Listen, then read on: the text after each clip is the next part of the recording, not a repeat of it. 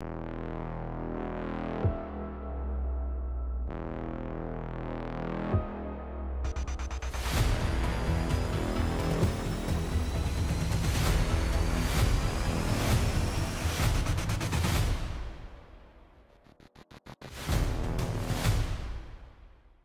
everyone, James Reeves with tfbtv here with my good friend Cody Wilson of Defense Distributed. We have a new, exciting iteration of the Ghost Gunner that I literally know virtually nothing about. You're gonna learn today. You're gonna learn with Teach me. America. Yeah. And what I hope to show wider than America today. All right. Finally, something that people in Canada and Europe can do with the Ghost Gunner as well. Explain. Okay. Well, today we're going to show the Ghost Gunner 3S. We call it S for a number of reasons, but it's not quite special. the 4. It's super, it's special, it's speed, it's steel, but really it coalesces around the idea of steel, doing the work with steel. For a couple of years now, we've been delivering Ghost Gunners to the public that can do steel work, but we've been running basically the spindle speed as fast as possible. It's not so refined, and for years we've been planning to deliver a closed-loop spindle control firmware update. That update is ready and delivered, and it's going to all Ghost Gunners that are already in the field. But when we began working in earnest with that firmware update and doing the kind of steel work that people wanted us to do, like the applications we'll show you today, we realized there were mechanical improvements we could make as well, and some cosmetic improvements. And so every Ghost Gunner kind of is upgraded along with that firmware mechanically. We call it the Ghost Gunner 3S. If I have a Ghost Gunner 3, how's the 3S different? Is this an upgrade kit for me, or am I buying a new machine? Yeah, there's an upgrade pathway if you just absolutely insist on having exactly what you need. We're telling you, you only need the firmware upgrade to do the work that we're going to show you today. But if you're thinking of being, going in business or pushing the applications like in 0% or 80% that we already have for you, pushing those applications harder and faster, seeing what else you can do, we would recommend the upgrade. And so that'll debut the same time. We're debuting at the end of this month. This is October. I don't know when people will see this. Sure, but I mean, hopefully soon. But probably by the end of the month. So it's two-track. You can upgrade if you want. We're not necessarily recommending that upgrade. But we're saying like what we've learned and what we've seen, we've now pushed the outer limits of what the Ghost Gunner can do, and we want to accommodate that in the firmware and now in the mechanicals. Absolute smooth brain. Yeah. So that's who you're talking to right Okay. here. In my mind, what you're saying to me is that if I have a GG3 already, Yeah. all I need to do is upgrade the software, and I can do everything that the 3S does.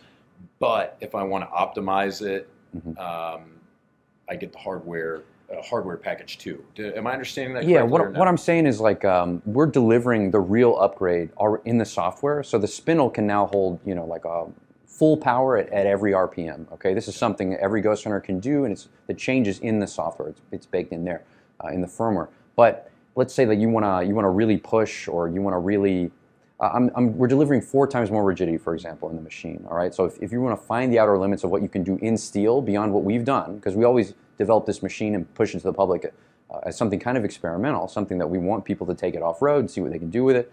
We've just known for so many years that the firmware was a limitation of what we could do in the machine. Once we found that limitation was no longer there with the firmware, we've pushed to the actual mechanical limits of the machine, and we want to address those going forward. So everybody who's already waiting for a Ghost Gunner 3 and has already been in line just gets the S. So I guess we're re-standardizing with this new envelope of capability.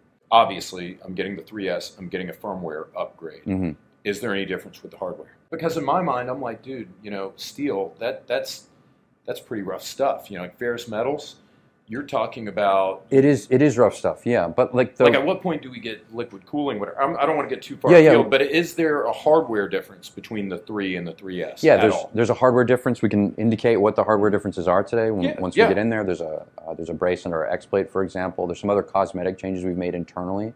And because steel chip accumulation is somewhat different, behaves differently than aluminum, there's some other internal channeling, basically changes that we've done. Nothing's so substantial other than that brace delivering that extra rigidity, because the spindle change itself, like let's say you have 17 times more power at 5,000 RPM, that software that change all happened in firmware, and so it's nothing that you can notice. But the most substantial changes, like I'm saying, are these kind of these programming, these firmware changes. Don't show me just yet. Yeah. Tell me and us. Yeah. What can I do with the 3S? Like, what can I do? What are my possibilities? S is for steel, so we're going to show you RMR cutting today on Glock slides. And I can do an RMR cut. You're doing RMR all day long. You are the custom shop now, and I so long to show you dovetail cutting, cutting for plates. I long to be shown. All right, and all the mounting standards that you've come to know and love. Don't send it off, you know, to a Glock store for 10 days. You know, you are the Glock store now, and that's what we really want to show people. That's really cool. So slide cuts, RMR cuts. What about 0%? Yeah, Like what if I want to stick a block of either aluminum or steel in here, and I want to just make an entire slide and receiver? This is what we have in mind, and you mentioned cooling, right? Like for an air-cooled machine, like with closed-loop spindle control, like we hope that this is the ensemble, the longest-lived package for doing experimenting in all these directions. 0%. I don't necessarily want to show you what our new developments in 0% are for steel, but let's just say we've got one. Okay. Today I want to show you this new platform, a commercial application that debuts at the end of the month, our RMR suite with our fixturing, and I want to indicate some other future things that we're doing in software, some soft jaw things that we're doing. Really, like I think there's a whole suite of slide cutting and other stuff that we can do and that we'll be doing for the customer for a long time to come, and we want to also invite a lot of the people doing this type of custom work to help us and help develop this library of techniques with us, because it's big, it's deep, and so we want to give it its own day today. Last time we met, we've talked about the 0% receiver, and just because they said it couldn't be done, we wanted to demo thread milling and the what we call the 0% buffer ring, which is in its own right a very interesting development, and I think worth showing you just a bit. We kind of split the AR into these three major components just to demo. Look, we thought the government was going to ban 80s, right? I mean, but unfortunately, it's not a real government. It doesn't have real regulations, and so 80s survive. But so, though this is mere trivia, we just wanted to show another piece of the 0% puzzle and how it's made today. This is the thread milling of a 0% buffer ring. I mean, our software essentially does walk you through the process of going from a block of metal to the finished thing, because it had to. The regs say so, you know, or we thought.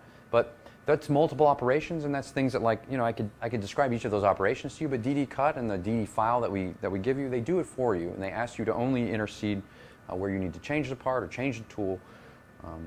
So these multiple operations, though they take a couple hours, essentially start from stock, raw stock, like we'll show you here today with the buffer tower. This is the art of 0%, and we hope that this will extend to many components over many years. We just are demoing with the AR receiver first and foremost. Look, to do 0% work on the Ghost Gunner platform, we ask that you have a Ghost Gunner machine, at least a Ghost Gunner 3, that you connect to a laptop or a device that can run DD Cut. DD Cut is the star of the show, so if you run a 0% project file, you say, hey, start, mill, I'm going to mill, are you sure? Yes. All right, the work is happening. You're coming in only when DD Cut asks you to change a part, change the tooling.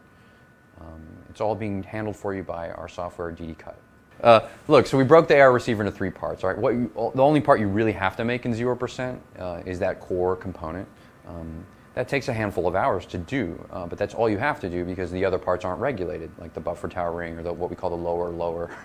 So you can make the rest of those parts yourself and multiply the many hours that may take, and that may be fun for you to do. But 0% work in AR is only a handful of hours and only really one component from one piece of metal.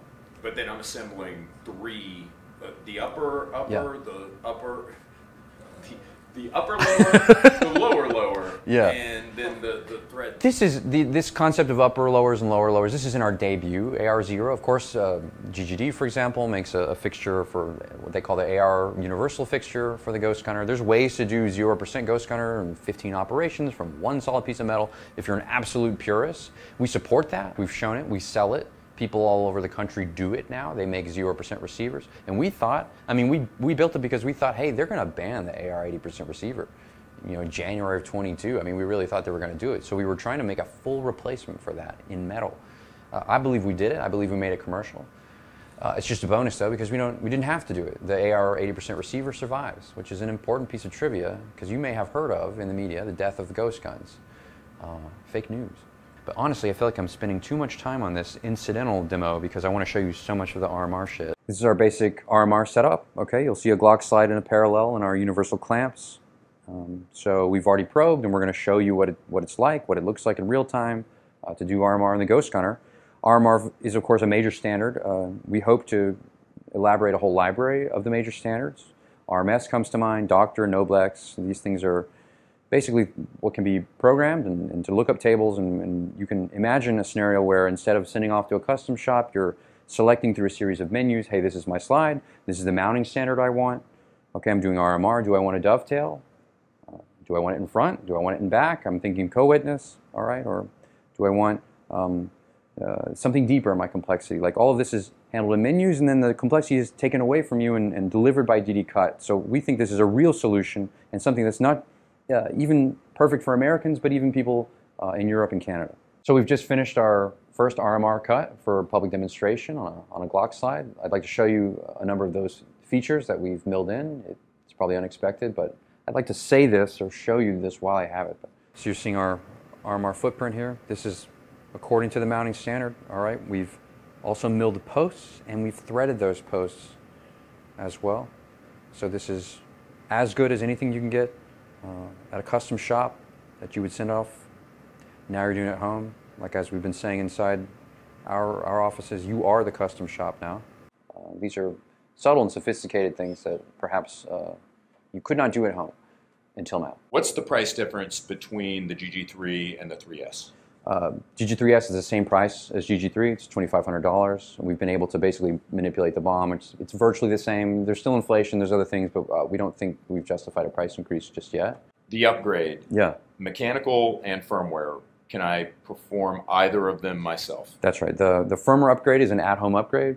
Everything downloads, it updates, should be seamless, should be painless. We recommend you do it at home. There's no need to send it in. Does that cost me anything? That will cost you nothing. Free upgrade. It'll happen. You know, it'll almost tell you that it's ready to go, depending upon if you're connected to the internet or not, which, you know, it's up to you. I get it. Yeah, sure. But the mechanical upgrade, that'll be like normal, or like the usual upgrade path that we have in our generations of machines. For Ghost Gunner 2, for example, there were 2 different periods of upgrades. So we'll ask you to send it in like an RMA. There will be some manual labor and parts replacement fees for putting everything in. So it'll still be like a few $100s, most likely, to do a 3S upgrade if you insist on the mechanical upgrade at our facility. Give me some sample times. Like if I want to cut, let's say, an AR receiver from a block of aluminum, or if I want to do an RMR cut, or if I want to do like basic slide serrations. What are those times? 3 to 3S. You know, we've clocked in the AR-15 at 35 minutes, we say, for the pocket and things like that. Like, but you're talking about like the 80%, not like a block of aluminum. Exactly, yeah. So many of these things are so new that we don't necessarily have official times that we recommend to the public, like, oh, this is where you're going. I'm not going to tell you an AR is twice as fast now. I'm interested to know who can make it twice as fast with this upgrade. Sure. So much of our work in the last 3 months has been with steel, with slides, and with a conversation that we're not ready to quite have today, but may have in time for SHOT Show. So I'm not sure what these new benchmarks are. It will be interesting to learn that. And that's this is so new that we have. I mean, you got on the phone with me right when you guys developed this. I'm basically showing you, like, this is our first commercial package. I want to show you what we've got. I can tell you all the timing here. You know, this is going to be about 45 minutes on a Glock slide, for example. It's, could it be pushed harder? Yeah, probably. But we're actually want to show lower RPMs in the torque value that's been created from this new closed loop spindle control. So though I'm talking about speed, I'm talking about strength and rigidity, we actually want to show you the finer art of steel work with lower RPMs and the torque that we have with the new GG3S. Well, Cody, I've got to say thanks a ton, as usual, for being on the program. Really, it's an honor that you actually come on to TFBTV, share this with us, share this with our viewers. I know that they all love it. I certainly love it. Can't wait to see you've already unlocked so much potential, but it's going to be really exciting to see what the future holds. For Ghost Gunner, any hints? It's a conversation we've had before, and that I hope to continue in grand style very soon. Vague and mysterious answer. I love it. That's what I expect from Cody Wilson himself. Guys, stay tuned. We're going to be bringing you more from TFBTV.